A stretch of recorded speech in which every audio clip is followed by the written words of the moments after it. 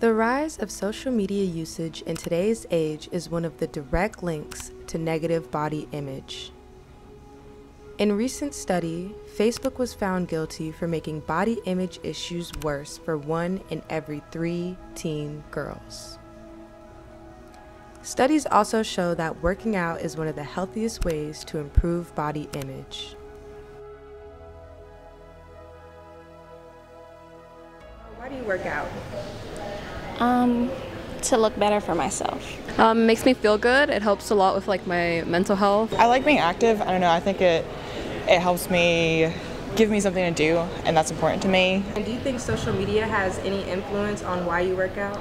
You can't go to Instagram without seeing like somebody else's post, you know, showing off their body, which like good for them. But at the same time, like it's hard not to compare yourself and then be like, oh, like what do I need to do in the gym like to get to that point? Body image is a big thing in the social media world, especially among African American women. So, you know, I do try to look better for myself, but I will say that social media does play a role in how I view myself. Approximately 80% of U.S. women and 34% of U.S. men don't like how they look. 50% of all Americans are unsatisfied with their current body weight.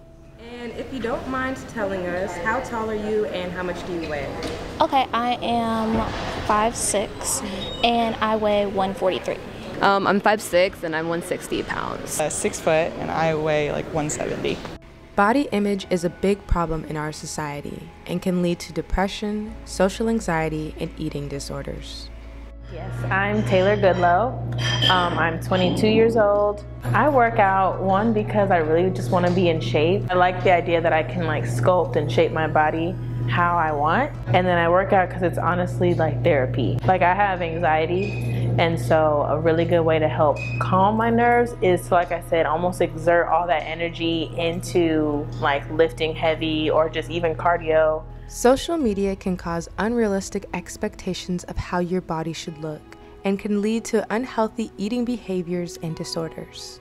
If everybody was on the same workout plan, the same diet, would everybody look the same?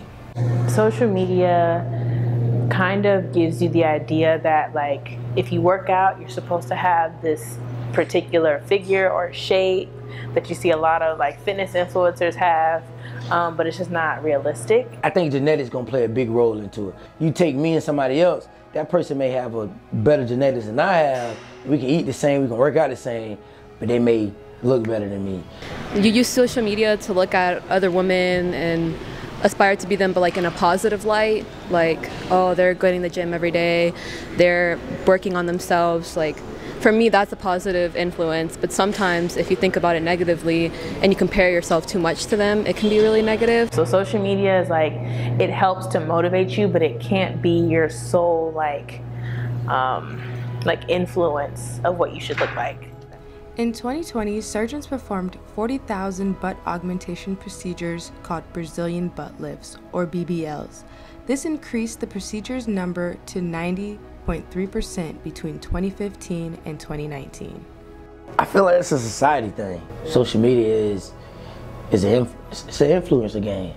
You know, Cardi B or, you know, a lot of these celebrities have BBLs, so they look good and people look up to celebrities. You know, the body image aspect of it, you know, I want to be slim, I want to be toned, you know. Yeah. You know, I compare myself to other people, I think like pretty much everyone else does.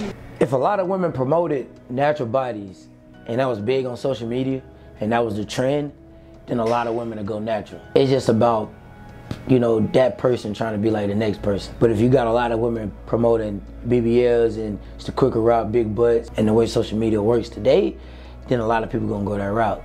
When people exercise, they develop a better body image even with little to no change in their physical appearance. Like other people need to see somebody working out and trying their best and not looking like the typical fit person, I guess. You know, stomach not snatched, arms not slim and toned. But I'm pushing, I'm benching, my weight's going up, you know? So I feel like it's a realistic thing for other people to see.